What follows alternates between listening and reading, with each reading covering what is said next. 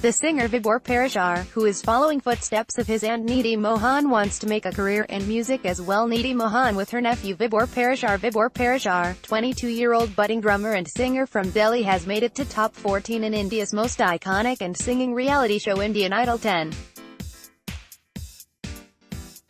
Contestant Vibhor Parashar from Delhi caught the judges' attention with his soulful voice as the nephew of the Mohan sisters Shakti, Mukti.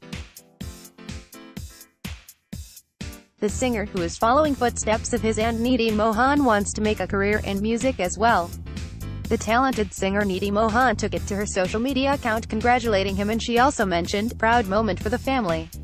My nephew Vibhor successfully makes it to the theatre round and KK kills it at.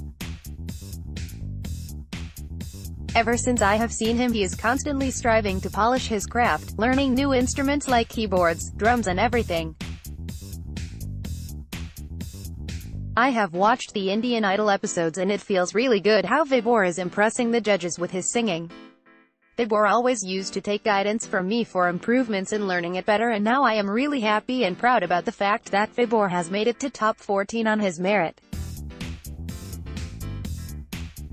I must say that he is going in the right direction and all my good wishes are with him. Our entire family along with me are supporting and motivating him to reach the greatest heights on a platform like Indian Idol. Catch up on all the latest entertainment news and gossip here. Also download the new Midday Android and iOS apps to get latest updates.